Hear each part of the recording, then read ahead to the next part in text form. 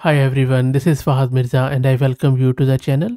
NVIDIA Canary is a powerful multilingual multimodal speech processing model capable of performing automatic speech recognition and translation tasks for languages like English, German, French and Spanish. We already have covered this model in great detail where we installed it locally, and then we also did another video where we fine-tuned this Canary model on a custom dataset, and I will drop the link to both of those videos in video's description and in my first pinned comments.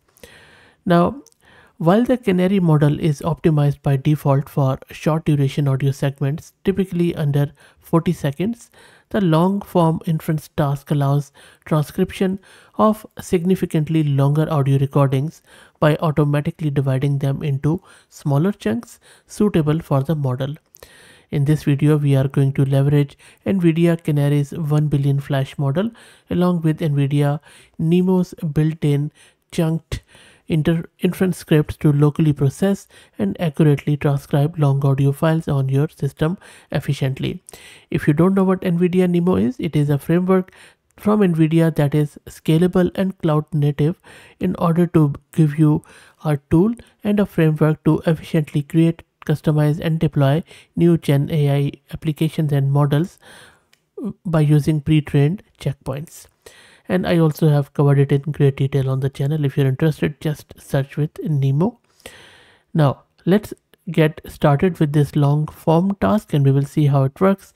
For that, let me give a huge shout out to Massed Compute who are sponsoring the VM and GPU for this video. If you're looking to rent a GPU on a very affordable prices, you can find the link to their website in video's description. Plus, I'm also going to give you a discount coupon of 50% for a range of GPUs. This is my Ubuntu system and this is my GPU card NVIDIA RTX 6000 with 48 GB of VRAM. First step, create a virtual environment with Conda. If you don't know how to do that, just check my channel. It's not mandatory, but I always like to do it. Once you have it, you can see that I already have an environment called as Canary, but it's fairly straightforward in order to create that. Once you are done, next step is to install some of the audio libraries with this one. So you see that I am just installing this FFmpeg and stuff. They're already there. And next up we need to install all the prerequisites, which primarily include torch audio and this sort of stuff. I already have it, so I'm not going to reinstall them. And then we need to launch our Jupyter notebook, and I'm just going to launch it in my browser. So let's wait for it to get launched. And next up, let's download the model, which is Canary 1 billion flash. And the model is downloaded and now running it on my local system. As you can see here, this is all the information about the model. Okay, and then I'm just going to download the script from NVIDIA's NeMo's GitHub repo. As you can see that I'm just simply using the wget and I'm getting it from the main branch of the repo. And now let me give it a long form audio. So I have just grabbed this long form audio, which is an inaugural speech, I guess, from one of the US president. And I believe it is the first inaugural speech by Franklin D. Roosevelt. So let me run it a bit. Okay, it says it couldn't do it, but let me play it. Now, so I'm just trying to create a compatible file in 6 kilohertz. So let me find another file, because this audio file has to be a good format, which means that it should run. So instead of displaying the file here, I have just checked its duration. So it is 18 minutes 44 seconds, but let me play it a little bit in just to show you. Mr. Chief Justice, my friends, this is a day of national consecration,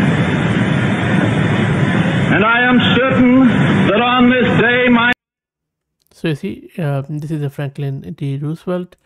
So now, and it is 18 minutes long. So let's do the conversion to long form. So because as I said earlier, the original model only does 40 seconds, but it's an 18-minute long one. So NVIDIA has very graciously provided the script, which I have changed a little bit, and then we are doing the inference here. So let me run it.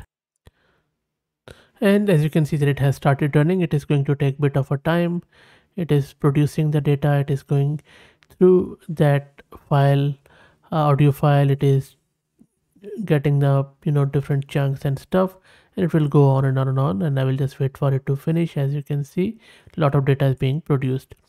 Meanwhile, if we quickly check the VRAM consumption as it runs, it is around 3.7 gig of VRAM, which you can use with this much audio. So you see, it is not much really. You can even run it on a good CPU with good RAM like 16 GB, 32 GB, or you could just go with any commodity GPU. And there you go, it has produced a long form transcript of the speech which I just played earlier from Roosevelt, and looks pretty good to me.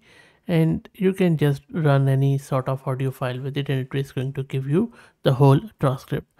As I mentioned earlier, if you are looking to install it locally or fine tune it on your own dataset, you can simply search my channel and you should be able to find a couple of videos around it. I will also drop the link to them in the first pinned comment, so please do check it out. Now before I let you go, I just wanted to say a few words on the architecture of this model.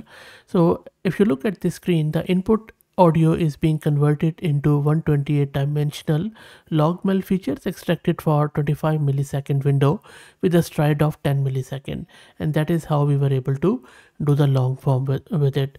Also, the spectrogram features are then processed through the encoder, and then the decoder conditions on the encoder output and decoder prompt to auto-regressively generate one token at a time.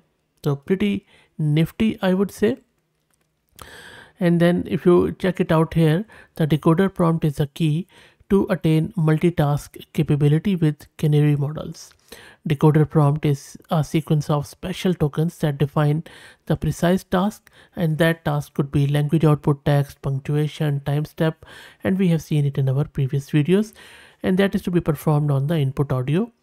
Now if you look at this diagram where the decoder is taking a sequence of prompt tokens as input before generating output text. The example prompt sequence corresponds to English speech recognition as a language for input, and output text is set to English. And the format of the decoder prompt is defined by a specific template which they also have shared in their repo, and I will drop the link to it in video's description.